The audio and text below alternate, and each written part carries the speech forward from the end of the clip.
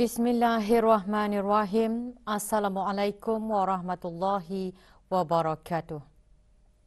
Pada menjunjung titah perintah ke bawah Duli Yang Maha Mulia Paduka Seri Baginda Sultan Haji Hassan Al-Bolkiah Muizzuddin Wad Daulah Ibni Almarhum Sultan Haji Omar Ali Saifuddin Sa'adul Khariwaddin Sultan dan Yang di-Pertuan Negara Brunei Darussalam. Dengan ini dimaklumkan bahawa ke bawah Duli Yang Maha Mulia Paduka Seri Baginda Sultan dan Yang di-Pertuan Negara Brunei Darussalam telah menggunakan titah perkenan bagi pelantikan Yang Mulia Datuk Paduka Awang Haji Sofyan bin Haji Sabtu, Pengarah Keselamatan Dalam Negeri, menjadi Setiausaha Tetap Keselamatan, Penguatkuasaan dan Undang-Undang Jabatan Perdana Menteri di samping menjadi Pengarah Keselamatan Dalam Negeri.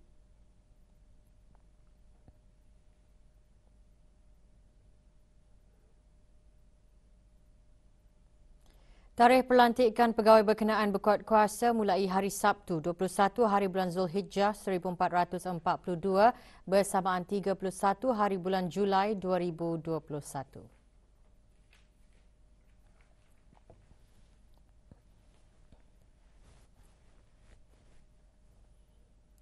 Pada menjunjung titah perkenan ke bawah Duli Yang Maha Mulia Paduka Seri Baginda Sultan Haji Hassan Al-Bolkiah Muizzuddin Wad Daulah Ibni Almarhum Sultan Haji Omar Ali Saifuddin Sa'adul Khariwaddin Sultan dan Yang di-Pertuan Negara Brunei Darussalam dan merujuk kepada siaran media Jabatan Perdana Menteri mengenai makluman pelanjutan penangguhan sementara, kebenaran aktiviti rentas sempadan dan kebenaran kemasukan dan keluar negeri bagi 5 buah negara di Sub-benua India bertarikh 14 Julai 2021, Jabatan Perdana Menteri ingin memaklumkan pelanjutan penangguhan sementara kebenaran aktiviti rentas sempadan bermula 1 hingga 15 Ogos 2021 bagi kemasukan warga negara asing melalui pos-pos kawalan darat dan laut termasuk perjalanan transit melintasi negara Brunei Darussalam kecuali bagi kemasukan atau perjalanan transit yang telah diberikan kebenaran oleh Kerajaan Negara Brunei Darussalam.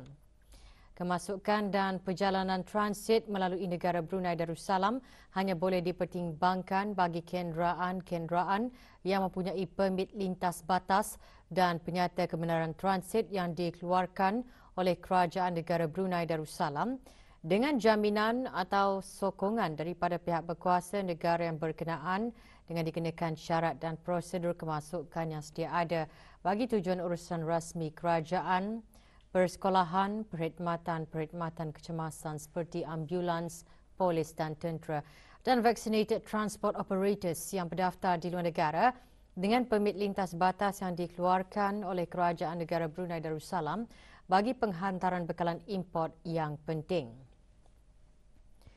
Penangguhan sementara kebenaran bagi pengambilan dan penghantaran barangan milik individu di lokasi-lokasi khusus di pekarangan sempadan checkpoints yang dibuat oleh runners berdaftar di negara Brunei Darussalam dan keluar dan masuk negeri secara ulang-alik commuters melalui pos-pos kawalan darat mahupun laut bagi tujuan pekerjaan.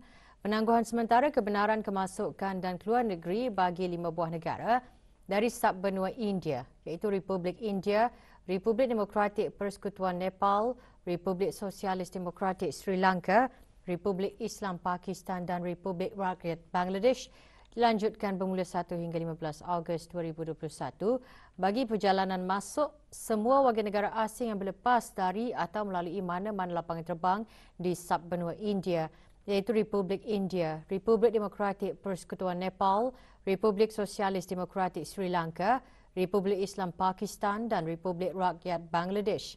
Walau bagaimanapun, pemegang pasport diplomatik dan anggota angkatan bersenjata yang ditugaskan di negara Brunei Darussalam adalah dibolehkan untuk memasuki negara ini mengikut prosedur operasi standard SOP yang disediakan oleh Kementerian Kesihatan.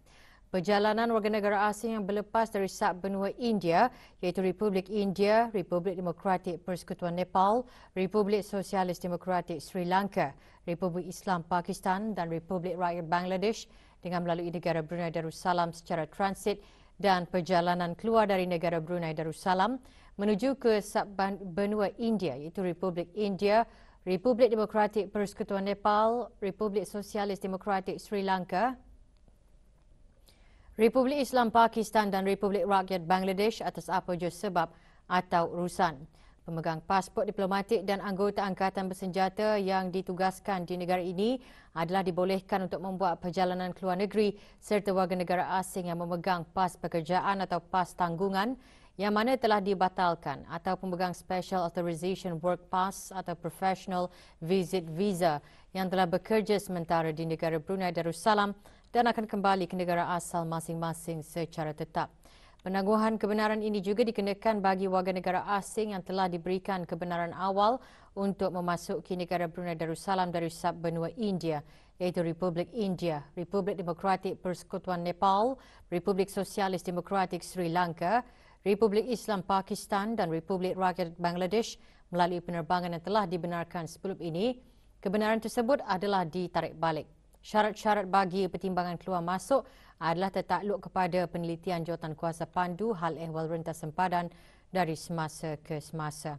Maklumat lanjut dan terperinci layari laman sesawang Jabatan Perdana Menteri www.pmo.gov.pn/travel-portal atau hubungi travel hotline di talian 120 semasa waktu bekerja ataupun email travelapplication@jpm.gov.bn.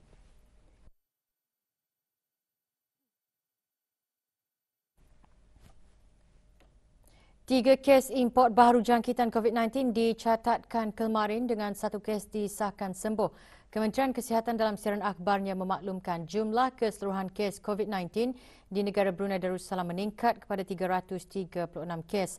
2 kes baharu yang dilaporkan kemarin iaitu kes 334 dan 335 terdiri daripada 5 anak kapal MMA Privilege yang masih menjalani kuarantin. Ini bermakna 15 daripada sejumlah 18 kru kapal MMA Privilege telah didapati positif dan 3 lagi ahli kru kapal masih menjalani kuarantin. Kes 334 ialah seorang lelaki berumur 29 tahun dan mengalami demam panas dan kehilangan deria sejak 28 Julai 2021. Dan kes 335 ialah seorang lelaki berumur 33 tahun dan mengalami demam panas dan batuk sejak 27 Julai lalu. Manakala kes 336 ialah seorang perempuan berumur 36 tahun yang tiba ke negara Brunei Darussalam dari Kuala Lumpur pada 16 Julai lalu. Beliau mengalami batuk dan demam panas sejak 19 Julai 2021. Pengesanan kontak mendapati tidak ada kontak terdekat bagi kes ini. Dengan itu, 55 kes aktif kini dirawat di Pusat Pengasingan Kebangsaan dengan 1 kes dimasukkan ke unit rawatan rapi.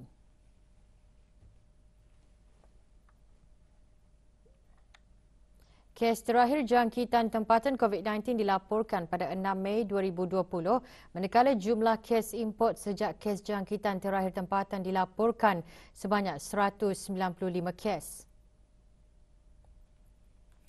566 individu sedang menjalani pengasingan diri mandatori, manakala 22,727 orang menamatkan pengasingan diri mandatori sejak Mac 2020. 365 ujian virus SARS-CoV-2 telah dilaksanakan menjadikan jumlah keseluruhan ujian makmal dijalankan sejak Januari 2020 152,678 ujian. Maklumat lanjut dan perkembangan terkini layari laman sesawang Kementerian Kesihatan dan talian Kesihatan 148. Festival Teater Nasional Brunei NTFB yang pertama dirasmikan malam tadi dengan bertemakan New Beginning atau permulaan baharu. Festival dihasrat menjadi permulaan satu era baharu bagi masyarakat persembahan seni tempatan. Pembukaan festival diadakan di Pusat Seni Sekolah Antarabangsa Jerudong JIS. Hadir yang berhormat Major Jeneral Besara Datuk Paduka Seri Awang Haji Aminuddin Ehsan bin Pihin Orang Kaya Saiful Muluk Datuk Seri Paduka Haji Abidin, Menteri Kebudayaan Belia dan Sukan.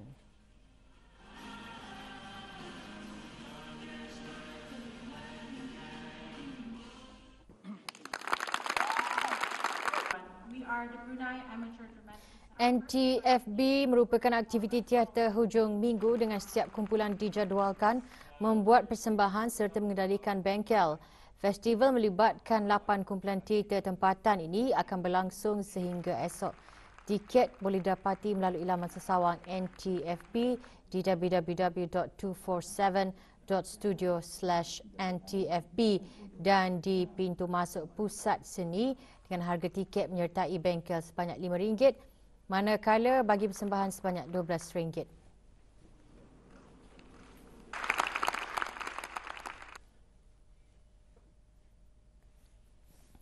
Sempena sambutan ulang tahun Hari Keputeraan ke bawah Duli Yang Maha Mulia Paduka Seri Baginda Sultan dan Yang di-Pertuan Negara Brunei Darussalam ke-75, Kementerian Pertahanan dan Angkatan Bersenjata di Raja Brunei ABDB peringkat Bolkiah Garrison mengadakan majlis khatam Al-Quran. Majlis berlangsung di Surau Ad-Difa' Bolkiah Garrison.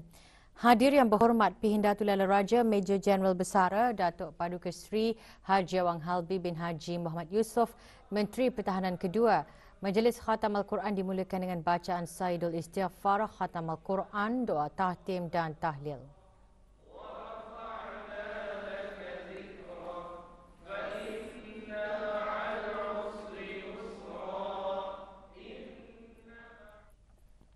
Para belia perlu menghargai dan menggunakan usia serta masa dengan sebaik-baiknya. Ini kerana usia muda adalah masa terbaik untuk membina jati diri, menghias peribadi dengan akhlak mulia serta memantapkan diri dengan iman dan takwa di samping belajar dan mencapai atau menguasai ilmu pengetahuan, seterusnya kemahiran. Dalam khutbah Jumaat bertajuk Belia Siaga Masa Depan mengingatkan para belia berilmu tidak akan mudah dipengaruhi anasir negatif dan gejala yang merosakkan jiwa, minda, akidah dan akhlak. Oleh itu, para belia hendaklah menghindari dari kegiatan antisosial seperti penyalahgunaan dadah, pergaulan bebas dan pelbagai masalah sosial yang bertentangan nilai-nilai agama yang murni dan tata susila budaya bangsa yang sejati. Adapun antara beberapa panduan yang boleh diamalkan oleh para belia sebagai benteng yang paling ampuh dan kukuh dalam mengharungi kehidupan di era globalisasi yang serba mencabar ini ialah dengan pertama, menjaga ibadah sembahyang. Ibadah sembahyang yang sempurna, terutama sekali khusyuk kerana Allah, adalah dapat mencegah diri seseorang itu daripada melakukan perbuatan dosa, mungkar dan maksiat. Kedua, berdamping dengan Al-Quran. Al-Quran adalah sumber petunjuk kehidupan kepada seluruh umat manusia. Oleh yang demikian, para belia hendaklah mempelajari, memahami dan menghayati Al-Quran agar kehidupan mereka selamat dan terpimpin.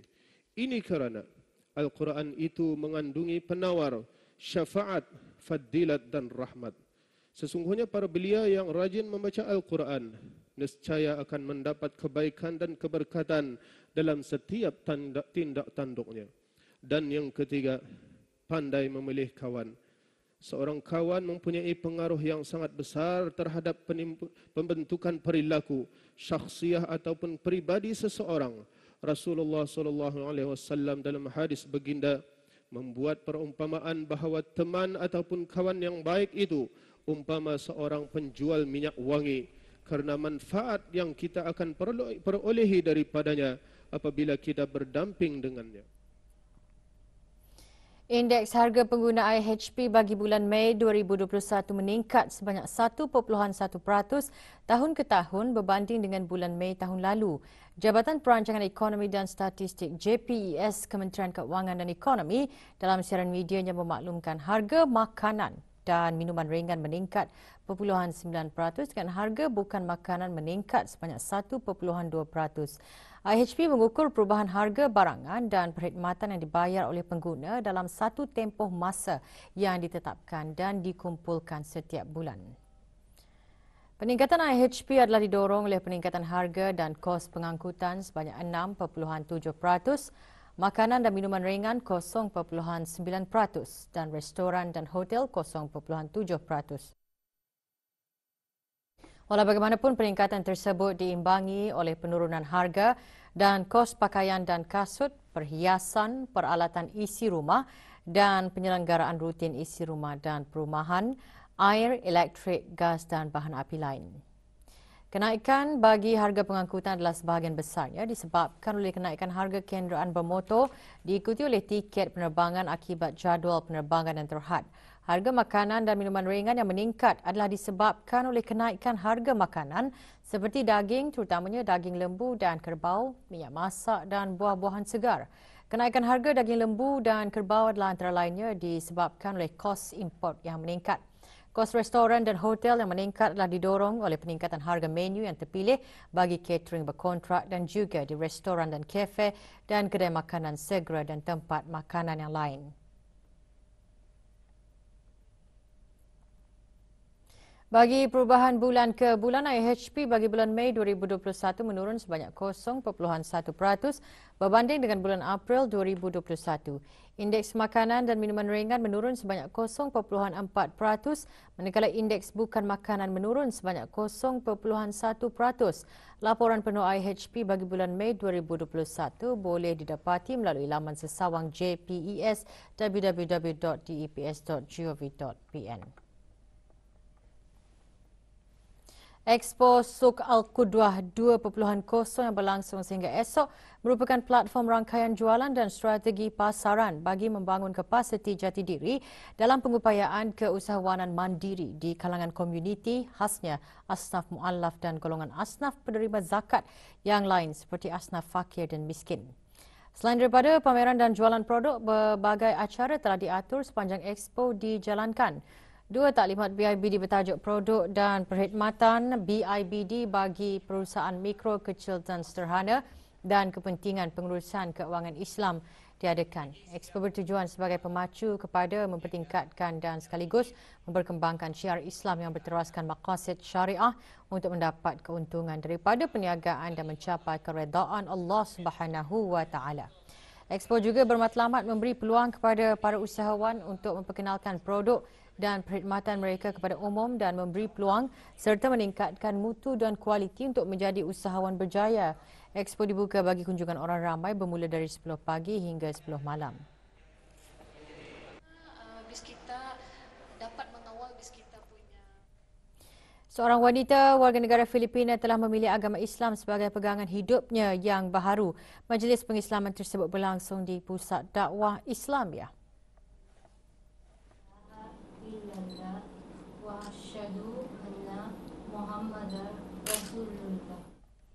Dan Gretchen Abisilia Aleluya, 34 tahun, kini dikenali sebagai Dayang Najiyah Saniah binti Abdullah. Hadir Awang Abdul Aziz bin Haji Abdul Kahar, penolong pengarah Pusat Dakwah Islamiyah. Mengikut statistik, keramaian memeluk agama Islam sejak awal tahun ini hingga 26 Julai 2021 ialah seramai 231 orang.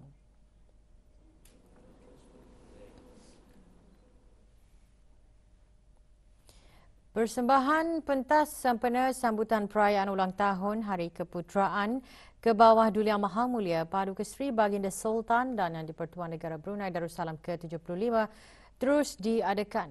Malam tadi, pentas perayaan di Ibu Negara menyaksikan persembahan gabungan seni bela diri Brunei Darussalam daripada Perguruan Silat Betawi 3. Sebanyak 6 kumpulan yang mempersembahkan gaya seni bela diri dan ia antara lain dihasrat dapat mengeratkan hubungan silaturahim antara seni bela diri pelbagai aliran.